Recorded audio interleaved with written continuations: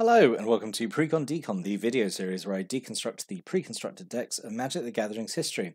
In this video we're looking at the last theme deck from Onslaught, which is Ivory Doom, which is this black and white deck.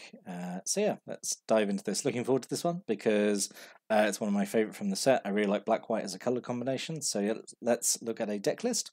So we have 23 creatures, 2 sorceries, 6 instants, 4 enchantments, 25 land, mana curve off to the side there. Let's dive in, let's start looking at some of these creatures. So, the theme of this deck is clerics. It's cleric tribal, which is really interesting, honestly. I'm going to be honest, I really like clerics as a tribe. I couldn't be able to tell you why. I mean, I really like black-white, and I really like the relationship between black and white in the game. I really like it when there's an overlap in what they have, and I really like the concept of kind of like good clerics and evil clerics, and just kind of like, you know, creepy religious guys. I just really like it's a trope I really enjoy. So we got some like cleric matters cards here. So Battlefield Medic, 2 mana. For a 1/1 cleric, tap, prevent the next X damage that will be dealt to target creature this turn, where X is the number of clerics in play. So doesn't just count your clerics, counts opponents' clerics as well, which might matter. A little bit disappointing it can't prevent damage to players. But yeah, I think this is okay. It's basically like a slightly different take on Samite Healer. It's basically fine. There's going to be a lot of damage prevention because, you know, it's that era of white cards. Everything is going to be like life gain or preventing damage because that's basically the only trick it has. 2 Doubtless One. Love Doubtless One. I mean, I love Doubtless One because like that art is just so good. I love it. So 4 mana for a Cleric Avatar, which is a great creature type. Has power and toughness equal to the number of clerics in play, and whenever it deals damage, you gain that much life. Yeah, just like quintessential cleric card. So there's a whole cycle of these. There's one basically like in each color, each for a different tribe. Weird that the white one is clerics and not soldiers, but I'm really happy with it. I'm really happy that the white one is clerics, because clerics are a lot more interesting than soldiers. Yeah, I just think Doubtless One's really good. You know, ideally you want its power and toughness to be like, well, it does count itself, I suppose, because it is a cleric. So ideally you want at least 3 power toughness from this for it to start becoming a real threat and start making like really big swings with its ability, because, you know, like lifelink kind of not, yeah, at this time not as common as it is these days, you know. So having inbuilt well, we didn't call it lifelink then, it was spirit link. Yeah, would have been a big deal. Yeah, I really like it. There's enough gushing about Doubtless One. I think it might be one of my favourite cards, I'm just realising. But anyway. A single daunting defender, so 5 mana for a 3/3, which is, I mean, a little expensive. But if a source would deal damage to a cleric you control, prevent 1 of that damage. Fine. Yeah, fine. Basically -1 damage on everything to your clerics is... actually, you know what? 5 mana is okay, especially when that's stapled onto a 3/3 body. So yeah, I think that's okay.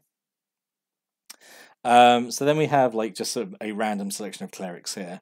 So we have a single Avon Soulgazer, 5 mana for a 3/3 flyer, which is, I mean, like it's just a decently sized body in the air. 2 and a white to look at a face down creature. So this is obviously in a set where like morph is a thing. You know, that ability is expensive. I guess because it's the first time morph has shown up, maybe they didn't know how to cost that ability.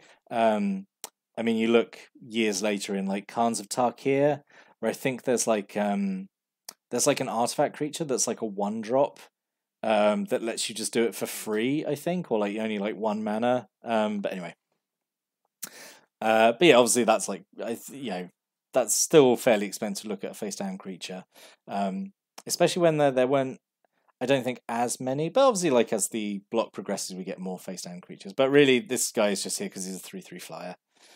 That's what he's going to be doing most of the time. 3 Daru Healers. This is basically Samite Healer with Morph. 3 mana for a 1/2, tap, prevent 1 damage to be dealt to target creature or player, and it's got Morph, so yeah, it's fine. It doesn't really benefit from having Morph that much, that, you know, being such a small creature. Ideally what you want, the things you want with Morph are creatures that are expensive to cast. So with Morph you can play them early as 2/2s for only 3 mana, and then later on in the game then you can flip them face up for typically a reduced cost, typically for cheaper than paying from the hand. The risk being that they're on the table for longer and therefore vulnerable to removal. So yeah, not really. But again, like with Morph as well, there's this whole kind of like mind game aspect to it. Like you play a Daru healer face down, your opponent's like, oh, that could be anything, because this is the set where Exalted Angel was in, and like Exalted Angel was like a big threat. Anyway, yeah, Daru healer is basically fine. A little boring, it's just boring, but fine. 2 Disciple of Grace, 2 mana for a 1/2 with protection from black, and it has cycling. This is a reprint from Urza's, I think, which is good. Basically means if you're having cycling on a card like this is really good, because it means if you're not playing against an opponent who's using black, you can just cycle this away and draw a card. That's hopefully more relevant. And then 3 Foothill Guide, just a 1/1 for 1 that has protection from goblins. And it has Morph as well. So in this case, this is where Morph makes sense, because if your opponent attacks with goblins, you can flip this face and be like, aha, I can block your goblins, absolutely fine. But yeah, just a weird kind of little 1/1 for 1 with not a niche protection, because there's definitely a lot of goblins floating around in this block, so that is still relevant protection. But yeah, it's all right. I still get the feeling it's here to fill space though. And then we have some black clerics who are a lot more interesting. So Cabal Archon is, I feel like, one of the win conditions of the deck. So he's 3 mana for a 2/2, 1 black, sacrifice a cleric, target player loses 2 life, you gain 2 life. Yeah, I really like Cabal Archon. I think I had this deck, honestly, thinking back on it. I either had it or I ended up kind of replicating it anyway by buying singles, but yeah, really, really fond memories of Cabal Archon, using that suddenly. If I just had like a load of clerics out, just be like, well, I'm just going to pay 4 black mana and just have an 8-point life swing, and that would usually be enough to win the game. 4 Disciple of Malice. So this is exact same as the Disciple of Grace, except it's protection from white and has cycling. One of the rares of the deck is Gangrenous Goliath, 5 mana for a 4/4. You can tap 3 untapped clerics to return it from your graveyard to your hand. That ability is a little boring, honestly. For like tapping 3 clerics, which might be kind of hard to arrange. I would expect this to come straight into play. Honestly, that would make it a lot more interesting. I mean, you could balance that by saying it comes into play tapped, maybe. Yeah, I don't know. And also, like, being a 4/4 is not that impressive. Like, that's pretty small for a giant. If it was like maybe 5/5 or like 6/4, then we're talking. But it's still basically repetitive. Reanimation. You can keep getting it back, so it's okay. I think. Just I think a little boring, honestly. Especially for a rare. Like, I would be fine with that being uncommon. Because I don't know. Just it's fine. It's fine. A single Headhunter, 2 mana cleric here. When it does damage to a player, they discard a card, and it has Morph. I think it's a 1/1. I covered up the power and toughness because I'm clever. I'm almost certain it's a 1/1. Might be a 1/2, but whatever. It's fine. Having Morph means that you can attack with it while it's face down, and then if it's not blocked, you unmorph it, and then it does its damage, and they discard a card. So yeah, sneaks through. Same with Cabal Execution here. When it deals damage to a player, they sacrifice a creature, and it's got Morph as well, so you can do exactly the same thing. Sneak it through while it's face down. If they don't block it, flip it up for its Morph cost, and it does its damage, and opponent sacrifices a creature. That is, like a pretty mean saboteur ability, to get through and damage a player, and they sacrifice a creature. Honestly, that's pretty mean. I like it. So then we're on to white spells here. So we have a single Chroma's Blessing, 3 mana instant, gives creatures you control protection from the color of your choice on end turn. Really good. Breaks a stalemate, just lets you attack out with your clerics, or just lets you be very defensive. Just really good. I think it has cycling as well, but this is a card I think you would hold on to and play. Has an Astral Slide, so I didn't know that when I was... I don't think I actually had this deck. I think I just recreated it, because I would remember having an Astral Slide. This was like quite a big card at the time, because it was... this is the time where like white didn't have as much like blink or flicker abilities as it does these days. Like these days you get like so many so many of those cards in white that blink or flicker. But yeah, so Astral Slide, 3 mana enchantment. Whenever a player cycles a card, any player, not just you, you blink a creature. So you exile it and then it comes back into play under owner's control at end of turn. This has also some very interesting interactions with Morph. So you have a creature face down and you blink it, or flicker it with Astral Slide. I think blink is until end of turn, flicker is it comes back immediately. So if you blink it with Astral Slide, it gets exiled face up and it comes back in face up. So it's a way of like getting around high morph costs. Which isn't so relevant in this deck, but it would matter if you were playing, say, like a bunch of like expensive beasts, like we saw in Devastation. But yeah, and you've got like quite a lot of cycling cards in here as well to trigger Astral Slide. So yeah, and I mean at the very least, this can be used to get like enemy blockers out of the way. Yeah, because you haven't got too many like enters the battlefield abilities. I don't think actually there's any. But yeah, Astral Slide in the deck. What a nice surprise to get that. Whether it really belongs in the deck, I don't know. But like, you know, it being here is still nice. 2 pacifisms. We know pacifism. It's fine. I really like the art on pacifism actually with a chroma. Yeah. Yeah. Before Avacyn, there was a chroma as the prime angel waifu. And then we have Sigil of the New Dawn as the other rare of the deck. So 4 mana enchantment. Whenever a creature is put in your graveyard from play, you can pay 1 card and 1 white. And if you do, put it back into your hand. Yeah, super good. I think this got downshifted into uncommon in a recent reprinting. I think maybe like in a master set or something. But yeah, I think that's pretty good. Just pay 2 mana when a creature dies. Just put it back into hand. Yeah. You've got like quite a few sacrifice abilities in here. Yeah. I think that's pretty good. Pretty good rare. And then we have a bunch of removal. So we have a Death Pulse, 4 mana to give target creature -4/-4 till end turn. You can cycle it, and it's one of these Onslaught cards which I really like. When you cycle it, it still has an effect. Usually a reduced effect, but like it's better than not having an effect at all, I think. So yep, that's okay. -4/-4 is like quite a hefty chunk that would take care of most things. 2 Profane Prayers. So this is, I really would like there to have been 3 of these. So 4 mana, deals X damage to target creature or player, and you gain X life where X is the number of clerics in play. Really like this. I recognise you have to jump through some hoops to make it good. Ideally, you want this to be at least 3, I think, to make it worthwhile.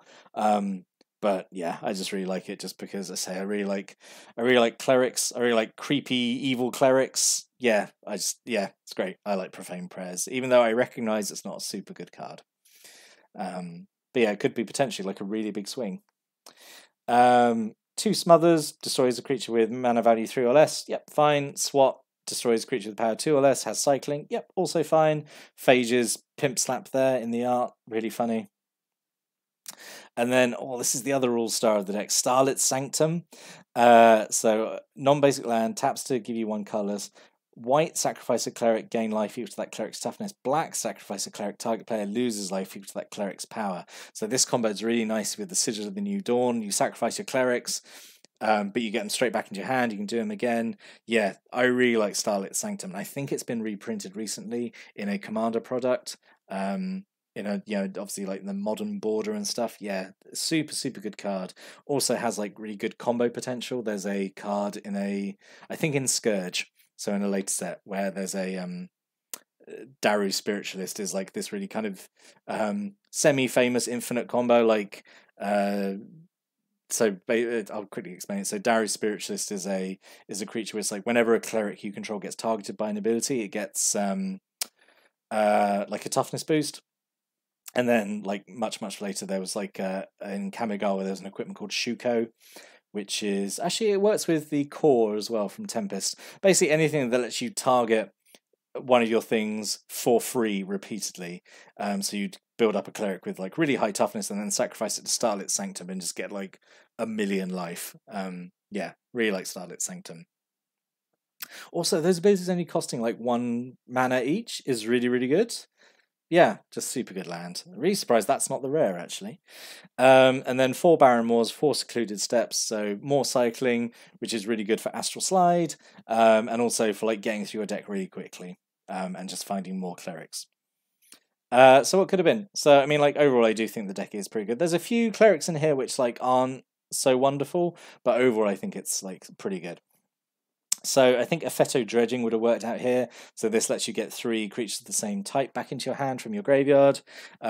Really surprised that just like no theme deck in this block has it, and it fits so well, given like it's a tribal set.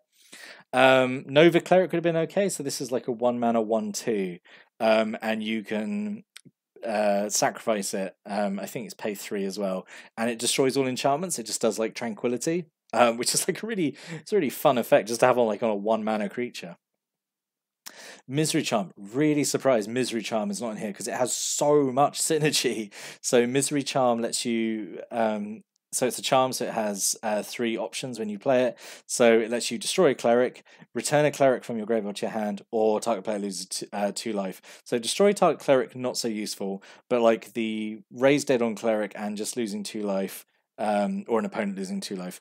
Yeah, I really don't know why there wasn't at least one of them in here. Yeah. And then I guess other potential rares instead of the Gangrenous Goliath, because like that's kind of a little disappointing. So I thought Patriarch's Bidding would be fun. So there's 5 mana. Each player chooses a creature type and return all creature types or all creature cards of a type chosen this way from graveyard to battlefield. So obviously you would just choose, you'd sacrifice your clerics, play this, be like clerics, and get all your clerics back onto the battlefield.